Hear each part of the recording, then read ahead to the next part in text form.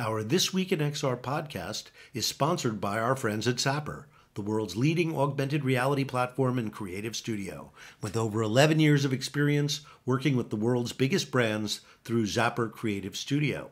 Zapper also has an award-winning web AR platform, ZapWorks, that lets you create your own mobile AR magic. Finally, check out their Zap Box, the most affordable mixed reality headset on the planet.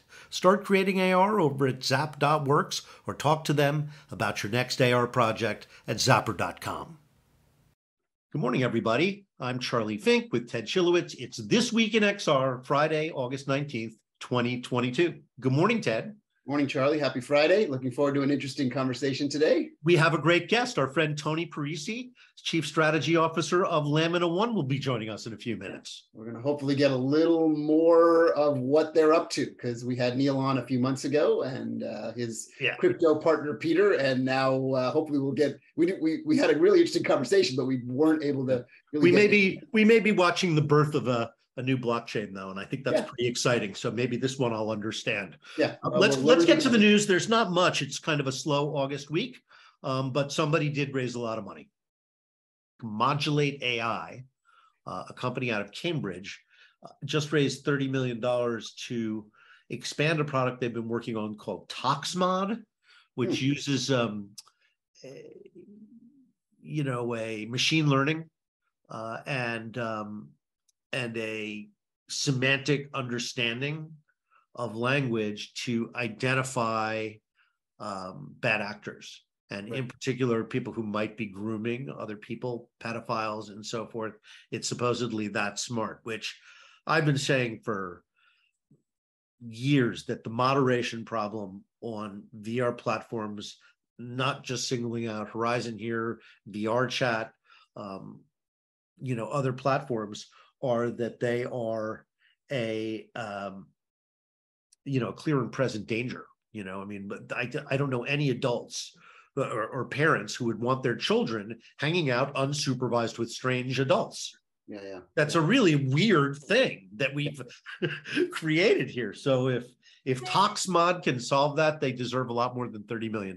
Yeah, I guess that's a considerable amount of dollars when you think about that vertical, that vein. Yeah. But if you expand it out into, across all things Web3 related, then it's probably very significant, right? Well, you take a look at Fortnite, right? Because they have proximity voice. So if I'm fighting with you, I can talk and you can hear me.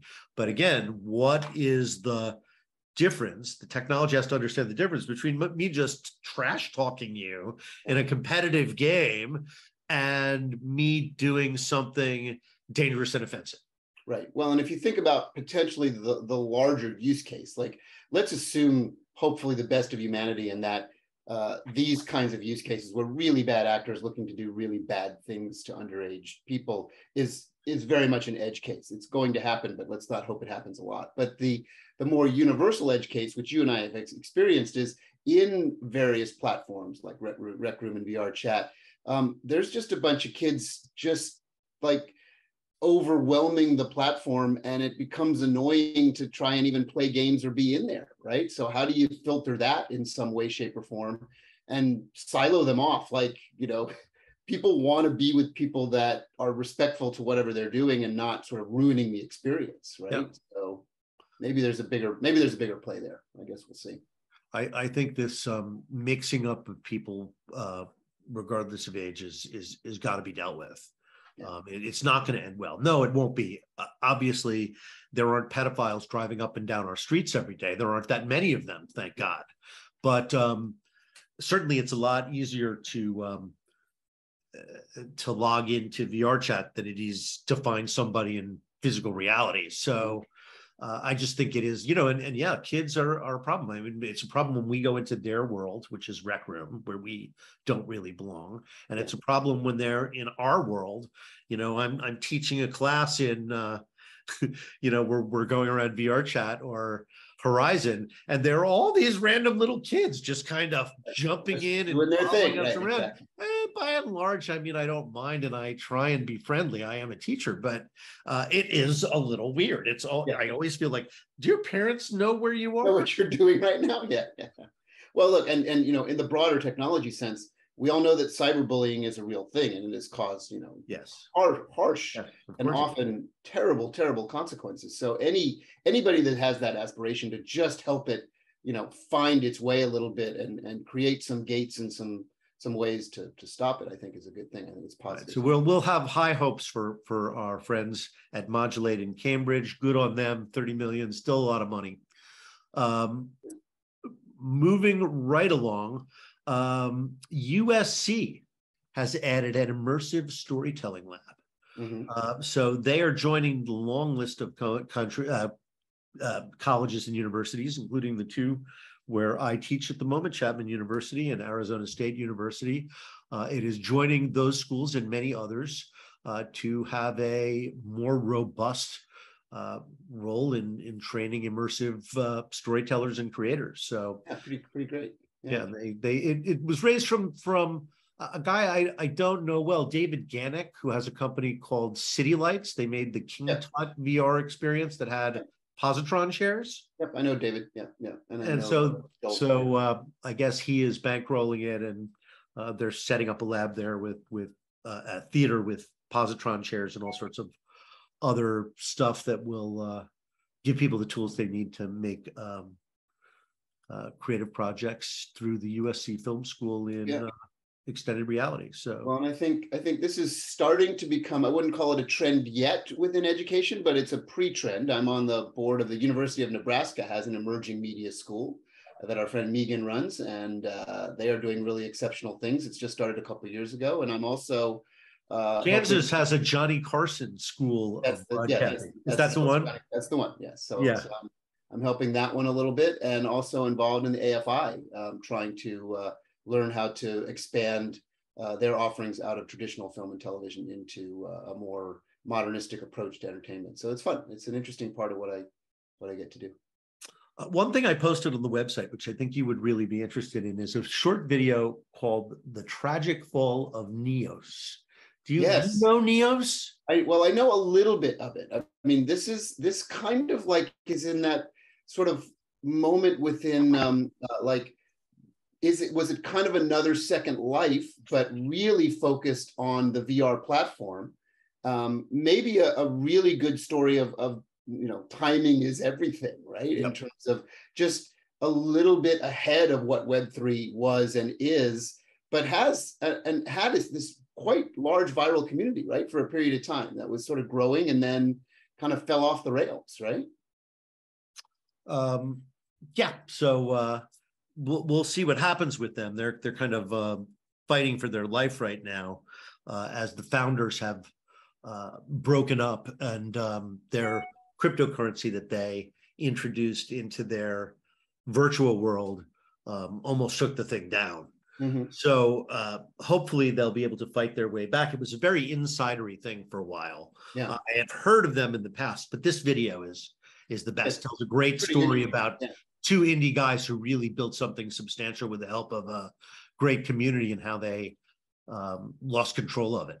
Yeah, I think a lot more people will now find it because we're talking about it, because a few people shared it with me just on text, friends of mine that are in the biz, and like, hey, do you know about this story? And at first I was like, I kind of remember. So then I looked, oh wow, look at this. This is there's a whole drama here. There's a whole thing going on. Yeah, it's pretty interesting. Our guest, who will be here any moment, is Tony Parisi. He is the Chief Strategy Officer of Lamina One, the startup that Neal Stephenson, the novelist and former Magic Leap executive, is behind. So not totally clear on what they're building. Tony might be able to give us some clues. They're trying to build a Web3 backbone to the emerging metaverse that can glue things together. So hopefully, we had Neal and the partner on the crypto side of things a couple of weeks ago on the podcast. Right, it was actually a couple of months ago. Time flies when you're having fun. Time goes fast. Yeah, they weren't really able to give us a lot of clarity. I mean, there was a lot of excitement around it. And we said, okay, well, we'll watch this space and you'll tell us more when you're able to about what this may not be the day that they're able to, but Yes, we'll find out. Tony may be better at explaining it now that he's been doing it for a few months. Yeah, I guess we'll learn a little bit and we'll hear. Yeah, it'll be good. It'll be interesting. Hello. Hey, Tony, how are you? Tony, Good. good to see you. You too, bud. Been a long I like time. your radio in there. It looks like you've set up a whole, oh, you're in your recording studio. So you've got your full recording studio activity going on. Yeah, well, it's my satellite recording studio because I'm still recovering from knee surgery. So I had my son bring up half of my gear from downstairs. Oh. So we now have 3 functioning recording studios in one house. Plus Marina's sculpture studio. So it's a regular factory going on here. It's fun. Love it. How are you guys? What's happening? We're good. We're good. Just getting ready for the semester to start and winding the summer down. Slow news week, but great to have a friend on the show. Yeah. Oh God, yeah, it's gonna be fun. We were just saying that we had you and Neil on the show a couple months ago, and you guys were still pretty hush hush about Lamina. Is there more you can tell us now? Yeah, I mean, I'll be able to get into a little bit more details than Peter and Neil did last time. And in particular, if you want to ask things around XR and the immersive side of this, that's my domain here. Obviously, that's why I'm at the company. So Yeah, we can definitely dive into that. I think maybe the first place to start is kind of the top line. Like, give us the vision now after you've had a few months to sort of settle into it and what you're working on, what the plan is, what the goal set is. I think that's kind of what the listeners here would be interested in, and the wider world that is tracking you would be interested in right now. Absolutely happy to do that. Yeah, and no caveats in particular, no sacred cows or nothing like that. One other tip for you, there's going to be a really exciting another exec announcement. I don't know if you saw about Jamil. I did. Your PR person tipped me off, but I didn't want to say anything on the show because I think it's embargoed still. Not on Jamil, but the other one. The Yes. new hire? Yeah. Does Ted know about this? Ted does not. I did not. I'm just going to tease you then. Good citizen. He did not. When people tell me things under embargo, I try not to blurt them out on the show. Yeah, exactly. Well, and I was going to do that, but it sounds like it's not going to be announced till Wednesday. So I don't think I mean, when are you guys going to go live with this content? A couple of hours from now. Yeah, so let's not. I mean, we could just talk about more exciting. Well, anyway, I think it's developments exciting that you guys are building the team. Yeah, that's obviously. And Ted, you'll know this person, I'm sure. So it's exciting. I'm excited. Yeah, well, then Wednesday we'll watch the Twitter storm and you'll absolutely know what's happening. Sorry to cut you off, Charlie. Yes, no, that's fine. That's so. But tell us what you can without revealing anything under embargo. Oh yeah, well, I mean about this person. No, about the company. Oh yeah, of course. We will. We'll get into it. I'll tell you everything. Do it. Yeah. Are we recording? Yeah. We are recording. Oh, I did not. Live and in person. Oh, there's a little red doohickey. I wasn't paying attention. All right, here we go. Are we doing any? Are we officially? Do you want to? I already introduced you, although you are a man who needs no introduction. Oh, thank you. Great. Hey guys, good morning. I'm really excited about what we're doing at Lamina One. I joined back in June as a chief strategy officer. So sort of second in command on strategy to Peter, our CEO, working closely with the rest of the exec team, and now starting to build out a team of people to make things, which of course is important. We've got to actually make and deliver something, and people have been asking us a lot about what that might be. And it's interesting, these blockchain companies, which we are effectively, right? We're launching a new layer 1 blockchain. There's a lot more to the story than that, and I'll unpack it. They tend to launch with, a set of principles, and they build a community on a Discord pretty much immediately. And so it's very interesting because we have thousands of people on our Discord. We probably hit about 2,000 the first day or two. And it's in the 5,000 range now, I think, at least. I've lost count. And pretty much everyone's asking, what are you guys doing? And so it's a completely reasonable thing to ask for a new company that's launched and made a big splash like we have. So understood. We will be releasing what we're calling a light paper at some point in the near future, which will get to the principles part of this and more the blockchain white paper part. But from my standpoint, I am happy to talk. I've done AMA sessions already on our Discord. Happy to talk about specifically what we're planning to do kind of later this year and into next year. Fire away. Tell us what you're up to. So as we know, Lamina One's a purpose-built blockchain for the immersive metaverse. And I'm qualifying it because so many people are throwing the metaverse term around. And when you look at Web3, the kids doing Web3 now with their NFTs and all these, things happening, to them, it's the metaverse. I don't actually argue with that. I 100% agree with that. And I'd love to come back and have a discussion if you guys want to get into sort of the philosophy of it. I actually believe that. That said, I don't think that's the metaverse a lot of us immersive and spatial computing folks envision, which is highly interactive, mostly 3D, a lot going on, and everything from intimate little chat spaces in 3D to massive multiplayer experiences and a lot of different kind of collaborative 3D stuff on the internet, right? And new devices on your flat screens, all of that. So what we're doing at Lamina One is purposely intended to be able to support lots and lots of virtual objects getting minted, high transaction volumes, and not just minted, but traded, followed throughout their life cycle until they're used up and destroyed or powered up and get more powerful if they're game objects. And that's a big ask right there to do that on a blockchain. Virtual land type of stuff on a blockchain, though we, at least no time soon, are planning on getting in the virtual land business, if you will. This is not a speculative play, but we know that lots of folks doing immersive metaverse stuff want to create spaces that they can then parcel out, and provide ownership to. So we'll power that as well. So that's all the blockchain technology will be purposefully intended to support that. That said, there's two more important things you need for an immersive metaverse. A decentralized set of system services. So, if you think about a multiplayer game today and what goes into supporting that, everything from the hosting of the world to collaboration in the sense of you and I are in the same world together, messages going back and forth, the asset storage and delivery for all that rich 3D data, and possibly the streaming rendering of that, depending on what sort of solution you're looking at. So you could do a really highly photorealistic world and stream the rendering, though we all know there's some cost of ownership, expense issues around that. But on the high end, that kind of solution down to, rendering on your device and everything in between.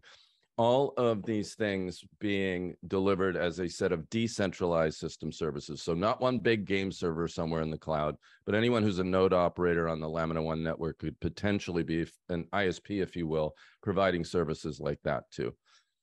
I want to make this abundantly clear. Lamina One's not building all of those things. There's lots of technology out there that does this already. So part of the plan over the next 3, 6, 9, 12 months is to work with industry partners on all this. And some might be, full-on strategic partnerships at a deep level. Some might be purely like, this is an ecosystem. These are all the standards and specs we're supporting. Jump in and participate if you want. So, part of my journey in the next several months will be to find those kind of technologies and work with partners and ecosystem players to do that. So that's sort of the second leg of the table, if you will. And then the third one, and this is really near and dear to my heart, is an ecosystem of open tools. So anybody can build, and anybody can build the kind of things I was talking about, ranging from simple little experiences where Charlie, with no production experience, in terms of 3D modeling yourself, you put together things from templates. And I don't mean to insult you, Charlie, but, you talk about this a lot. Like, this needs to be really simple. I shouldn't need to have game development skill, right? So everyone from that to like professional game devs, using their own stacks, just connecting to our blockchain, that all needs to be in play.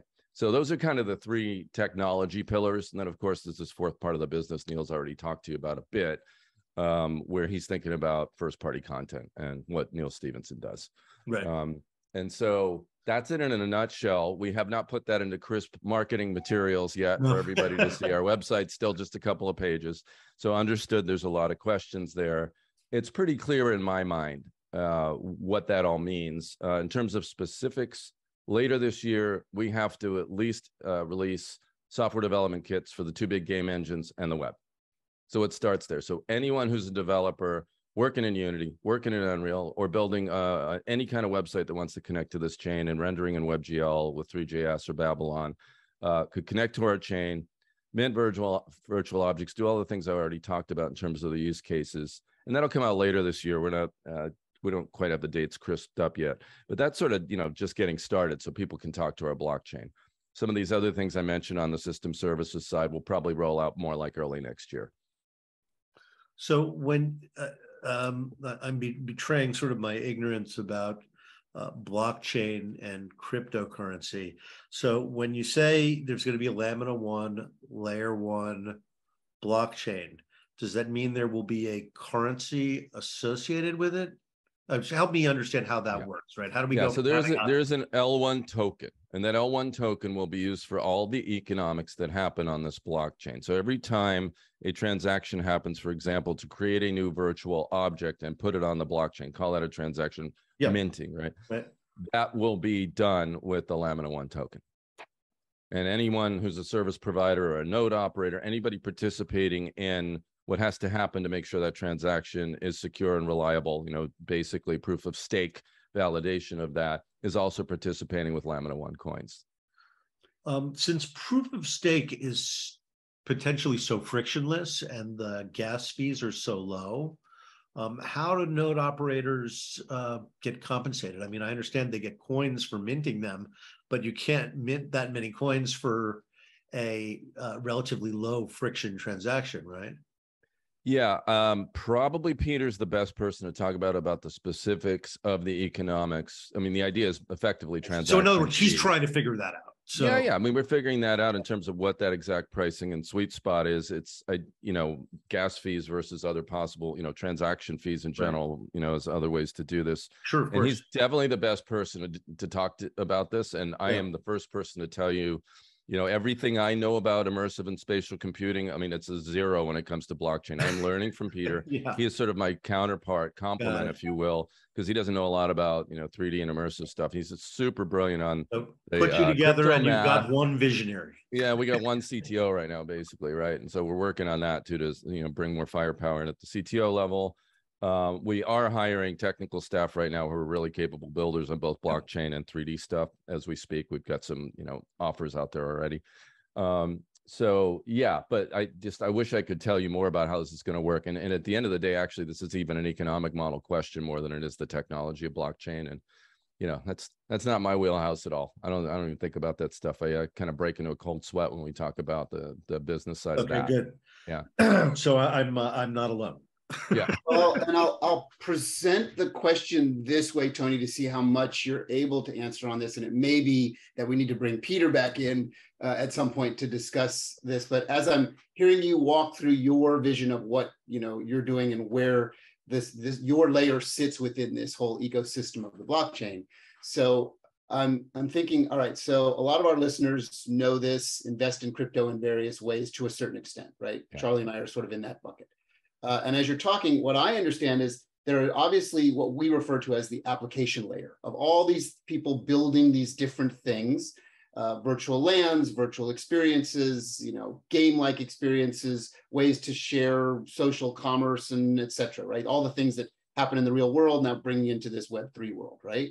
And then there's a whole bunch of different blockchains that are effectively competing with Ethereum, sort of the original blockchain that Bitcoin was built on and everything else was built on, because of some of the challenges of trying to do something much more ubiquitous. So you've got Solana and Polygon and Polkadot and Cardano and probably a litany more that are not, those are the big 4 or 5.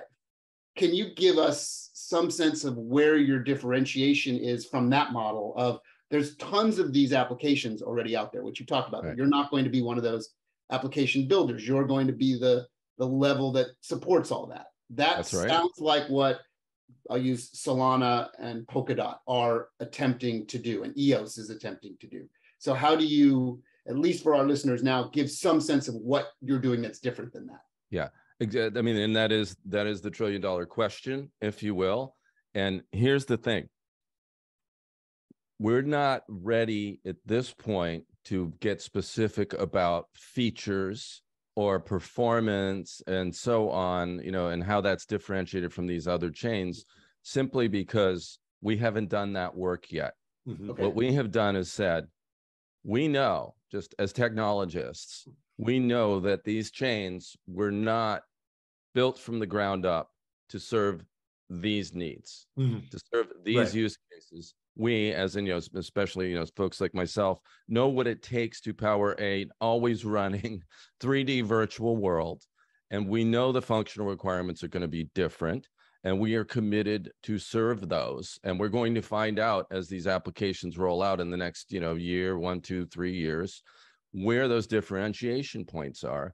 And so what we've done is fork the Avalanche blockchain, an existing high-performance proof-of-stake blockchain, as a starting point, just knowing, again, as practitioners, we're going to need to make some changes. And we're going to work with, everyone in the ecosystem and industry to start servicing what those needs are. But we don't know our priority. We won't know because now we are bringing together a layer 1 blockchain with a set of virtual system services to create new kinds of experiences that heretofore have only been done inside the walls of a Roblox or inside the walls of an Epic.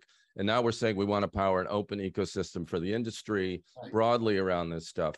So we don't know how this is going to play out. That's a fine answer. And I think, well, it's interesting that I think the most interesting piece of that is that you mentioned that you're forking off the Avalanche blockchain. So, which by the way, I think is the worst name of all the blockchains because Avalanche gives us the name, right? It's going in the wrong direction. It's like when the new super fast airplane company is called Boom because of the sonic boom, which I don't think it's probably the greatest name for an airline company, right? But regardless of that, that's just a little comedy, a little levity. Exactly. Well, we have a nice name, even though no one knows what it means, but it means layer, as you know, in Latin, right? So you're kind of sort of stating that you're a bunch of smart guys that really understand immersive content and where this is going, and you're living off the tenets of one of those blockchains that exists to provide a more efficient use case. Charlie talked about proof of stake. It's a staking type blockchain. The mining is a bit different, than Bitcoin and Ethereum. It's not so onerous and it's a different philosophy. But you're not building the blockchain. You're not building a whole new blockchain here. You are. No, we're not building a whole new blockchain. And I think that's probably what a lot of people thought about Lamina 1 is, maybe they're building a brand new thing that's even more efficient or different. You're actually just forking off someone else's technology to do it. So that's good. Yeah, that's good. And also, though, let's not lose sight that Peter is an world expert on how these chains work and knows where a lot of the problems are in the existing chains today, even down to where there's performance issues and say Ethereum virtual machines, other things that are basically the operating stuff that happens. The virtual machine is what powers all the smart contract code that happens on these newer blockchains like Ethereum. And Polygon. So they all support what's called the Ethereum virtual machine, which is sort of like the JavaScript interpreter or the Java virtual machine, if you're familiar with these technologies. It's running this compiled code that can run on the blockchain. And so Peter also knows a lot about the issues of performance there, where the Avalanche chain itself can be improved, because Avalanche itself, if you unpack it, is 3 different interoperating chains doing different consensus things. And this is, again, where I start glazing over, but I'm trying to learn. And so it's important to understand that we're coming from a place where, our basic idea is the true metaverse, as we would envision it, for an open place for creators to succeed. Neil's big point, which I support big time, being a musician myself and seeing what's happened in the music industry the last 20 years, big important thing for me. That's only going to happen with the intersection, the convergence of blockchain and immersive computing. And so we have to take all of that together. And again, this gets back to, yes, we're starting by forking a chain, but as engineers, we know we're going to need to make changes. And if we were trying to operate within the strictures of an existing chain, you start getting these side chains, these roll-ups, these other, layer 2s happening, and you're basically hacking on top of stuff. So at this point, we believe there's plenty of room. It's not like when it comes to blockchains, we're at the end of the game. This is like second or third inning in baseball metaphors, right? There's a lot more innovation to happen. And we needed to have the freedom to do that kind of innovating in this new playground, if you will. But we weren't going to start from a standing start when we had something that was, existing and working already, like Avalanche. So Charlie, I'll have a philosophical question in a moment, but I don't want to stop you from any of the other questions you might have. No, I was actually going to pivot the conversation slightly to the ongoing metaverse conversation about what the metaverse is. Does it even really exist? And why should we care? Because as Tony predicted, among the first people to come out and contribute some significant thought leadership to this, the metaverse is everything. So if you really want to define the metaverse, you really can't even exclude reality. Right. So, and also, I mean, at this point, it's sort of like, is Web3 the metaverse, or is the metaverse Web3? I mean, we all know it's contained within the metaverse, but a lot of these things have been conflated together, right? Even though we feel like we have control over the language, we really don't, right? Who controls language? A million people together control it. So it seems to me the definition is, so the two things that have been really interesting to me is, one, the way Web3 has come to be conflated with the metaverse. I mean, I think we all understand the real meaning of it came from Gavin Wood, the co-founder of Ethereum, when he was mad at Twitter and said, can't we have a decentralized Twitter so that Twitter isn't in charge of my friends network, right? That's where the whole Web3 conversation. Which is hilarious, because basically Web3 is actually all happening on Twitter. So that's ironic, because that's where all the action is. Yeah. It's like, it's all on Twitter, and then you jump in Discord. And people jump back and forth all day. So what you're talking about actually, to me, brings up the philosophical question. And it's actually a question of philosophy versus practicality, right? So the philosophy of the metaverse, the utopian philosophy, is everything can be shared in various ways across various networks. And what we have with today's internet, which is largely individualized, but has certain tenets that are universal, right? Like, we're all on different computers, probably on different browsers, using an application layer right now to record this session, right? But if we wanted to bring in another application to add another guest, and he happened to be on a different video chat client, we couldn't do that, right? Because they have their walled gardens, both for profit needs and viability needs, right? They all need to maintain their code in a certain way. Right, and security. Security can't be so universal. But we could all be on 3 different browsers, all living inside this on completely different compute operating systems, which is sort of the tenets of the metaverse. But as we start to blast past this into this idea of hundreds of thousands, now millions, eventually billions of entities trying to interop, right? And this is maybe where Neil comes into this equation, because the vision of the metaverse where everybody can do everything together all the time. Well, we understand where the limitations are, right? So how do you, as a company that you're building, grapple with the idea, with your ideals of much more connected goods and services across multiple entities versus those companies that say, we get that. So Epic is obviously living on both sides of this equation, right? They want things to be more open, but they also want to protect their own goods and services so that others can't profit from it. So how do you navigate that, Tony? We don't think it's an either or. Yeah, we don't think it's an either or. And we fully expect, and this is what I was mentioning earlier, just from the tech standpoint. So philosophically, yeah, I'm with you. It's subtle. From a tech standpoint, we're going to have the software development kit so people could just build a game on a game engine, and they could build a walled garden out of that, right? And that's just using the L1 blockchain to transact. And that's good business for us. And that's metaverse-ish. And, and my, it's the way Tony defines these things, right? That's sort of metaverse-y. I don't argue. Metaverse, if that's your metaverse, I'm good. Exactly, right?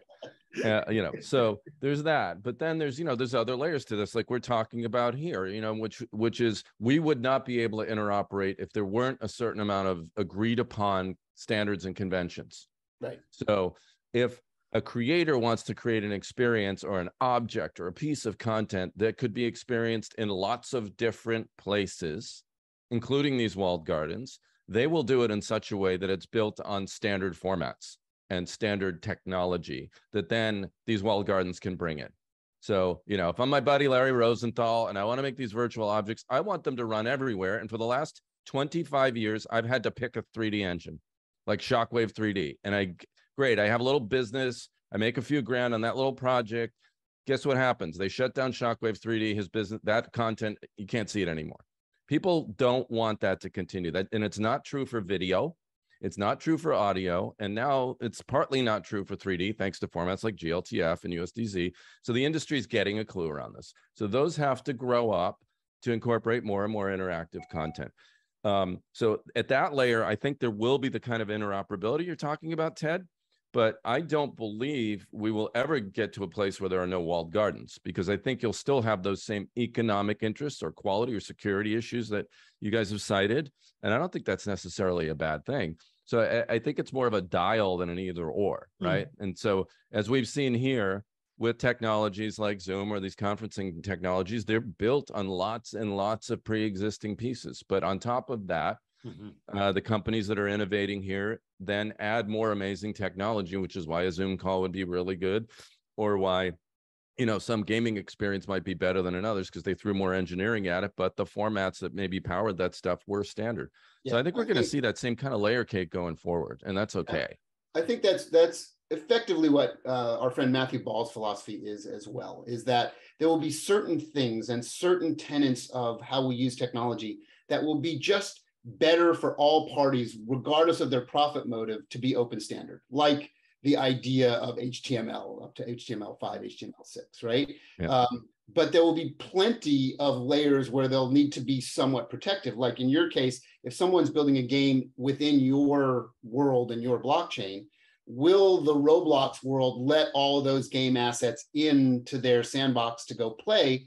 Likely not. And it's likely not just because they're trying to protect their economic interests. They're also trying to protect all the world that they built, and they don't know how to do that without it breaking, right? Right. So it'll be interesting to see in this course of 20, 30 years, if it gets to a stage where it's so universal that people can literally move avatars and assets and game experiences from one environment into another environment because it's so ubiquitous. But that's going to take a Herculean effort. Well, and it also would take a completely different approach by the game designers. Right. Because and they're not. You don't want to see somebody in World of Warcraft running around dressed like the Joker.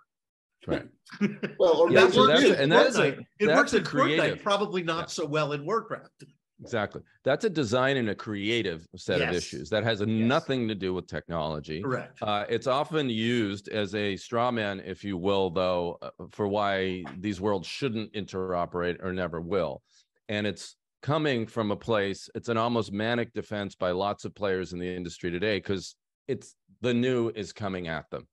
And they don't know how to deal with it. And they don't want to deal with it. And if you're a big game publisher, frankly, you don't have to deal with it. What's your motivation? You're making a ton of money already, right? But let's go 5 to 10 years in the future. And this, scenario you guys are painting, these use cases could be completely different. Our very notions of what gaming means could have really flipped on its ear already. There's our notions of gaming change when Doom came along, and this happens every decade or so. So at that point, the big game publishers might be, trying to reach into these more open audiences, maybe trying to launch complete titles there. We saw what happened with all the big information services, the big three back in the 90s, right? And Charlie, you were there, AOL, CompuServe, and the Prodigy, right? It's like they had to adapt to the web at some point because that's where the action was, and more content creators could get what they needed, and businesses could put up a shop on the web, and it worked, and they didn't need to go inside these other systems. And so we could be seeing that with the larger game worlds, like a Roblox or a Fortnite at some point. I mean, I don't know. These are like Herculean was a good word, I think you said, Charlie. I mean, it's massive, right? If this is going to happen, that interoperability. Well, and again, I mean, it'll be driven by economics. Sandbox is so specific. Roblox is so specific. Oh, like art style wise, yeah. Yeah, I mean, it's like, can you imagine? I mean, what other objects from the outside would you bring into Roblox? Because it's its own self-contained aesthetic universe. Well, and, if what you want to have, whether you support this use case or not, or believe in it, is a virtual meeting for business, you don't want to look like a Lego. I'm sorry. You don't want to look like a Roblox character or a voxel-based sandbox creature. Right. That's exactly what I'm saying. Inside of Sandbox, it has a logic. But if you take it out of that context, it's sort of like, what the hell? Did somebody bring in a toy or... it has no context. So and this is kind of the difference almost between metaverse as technology and metaverse as destination or experience. And a lot of folks are getting super confused. I know, and we could go down the rabbit hole of virtual land right there, but we don't have time. So we'll set that one aside. One thing I did want to bring up with you, we're running out of time now, is I found remarkable over the past year the way VR and to a certain extent AR have been defined out of the metaverse. Like we started this whole thing thinking, well, Ready Player One and Snow Crash and headsets and, moving around inside of a 3D world as if you were physically present. But I think that is not the way we are a year later talking about the metaverse at all. Yeah, guys are dealing us out. What's that, Ted?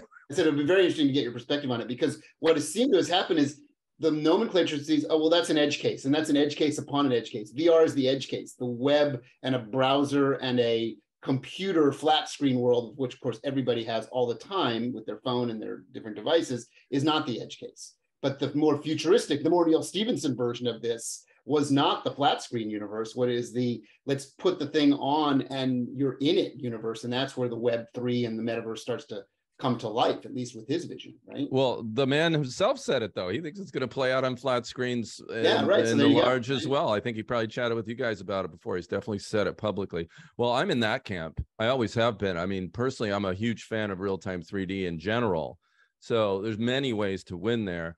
And until these newer immersive devices, get through a couple more generations, and Ted, I mean, you guys both know this trail of tears so far and what it takes to get market adoption and learn all the lessons and improve the hardware and get the software infrastructure all right. That's going to still take a while. The Quest is a great device. We're seeing more and more cool high-end stuff coming out, mixed reality and AR on the phones. It's all happening, but where the bulk of the action is, it's still on our flat screens. It's our laptops, our phones, our tablets. That's just reality. Why would the metaverse not want to be there as well as on these immersive? No, it has to be browser based. Has to be, right? It has to be browser based because it's a little bit. I mean, again, let's go to our favorite VR example with Rec Room, right? What has made Rec Room so big? Embracing the flat screen. Cross-platform, right. Yeah. They were on VR and they couldn't scale. And so then they incorporated mobile and game consoles, and now they're a unicorn. So there's a great example of a company that was doing good things in VR, but it really couldn't reach the scale that it needed to have until it embraced the flat screen. Back in the day, I'm sure I've had this conversation with both of you, maybe collectively or individually, around 2015, 2016, 2017. Everyone was in that wave, the wave around XR and getting that VR investment money. But I'm sure I told either of you multiple times, mark my words, they're not going to be just VR only. But at the time, they had to pitch it actually as VR only, not even VR first. Right. The psychology of the venture community, right? It's like, well, we don't care about that other stuff. What are you doing about VR? Right. We've questions that would never be asked today. Right. Now it's like, I mean, to go back to 2019, forget it. The VR winter was starting to happen, right? It's like, we don't want to see a VR pitch, right? So, I mean, a lot of that's just the sociology of investment, right? But it was clear that in order for them to scale any of these guys to wave, you pick your favorite company that was doing XR stuff and position that way. They all had to go flat screen to show adoption and start building their business. And I don't see there's anything wrong with that. So I wish we could, as a species or as a collective community, just embrace the nuance and understand that it could be all of these things and it doesn't have to be an either or. But, back to your original point, Charlie, yeah, I mean, I feel like us immersive, on the hardware side, us immersive enthusiasts are getting a bit dealt out of this current conversation. And so I hope it swings back or at least reaches some equilibrium here so that we can all understand that this stuff is going to be so much better when you can fully immerse yourself. And again, I mean, Apple hasn't played its hand. I think Apple hasn't waited. Again, exactly. This is the second inning. It's a long game. The starters aren't even finished with their business yet. So I don't expect there to be, a definitive answer in the next decade. It's one that will form out of many things converging, as we know. So interesting to handicap it and watch it unfold in real time, and good to do so with humility, knowing how long it's taken just to get here, decades really. And good to be in it with you guys, by the way. Right? Still doing it together. I like to say we were there at the beginning, and it's still the beginning. Yeah, 100% right. Tony, it's so great to hang out with you. Great to see you in the virtual world, and hopefully we'll all be together in the real soon. How's your knee doing? You recovering? I am recovering, almost off the crutches because I had surgery at the end of June. So I kind of go through the whole cycle again in crutches and then cane, and so I'm getting there. So I hope to be, sort of functioning at the level I would like in September. Great. Thanks for asking. We'll see you out and about in the real. Yeah. Ted and everybody else, have a great week. We'll see you right back here next Friday. Always a pleasure. Thanks, guys. Take care. Thanks, guys. And we're out. Wow. Ted and I are just gonna jump on and redo the intro. Cool. And then, edit as needed, whatever. Yeah, I'll tag you when we put it up in a few hours. Yeah, awesome. I'll tag you when we put it up in a few hours. Great. And Ted, watch next Wednesday for our newest hire announcement. Now that you're going to be really excited. Stop recording. Can you just tell me, or because I'll keep it the same secret as Charlie will, if you want. Okay. Well, let's stop recording. Yeah, we'll stop recording.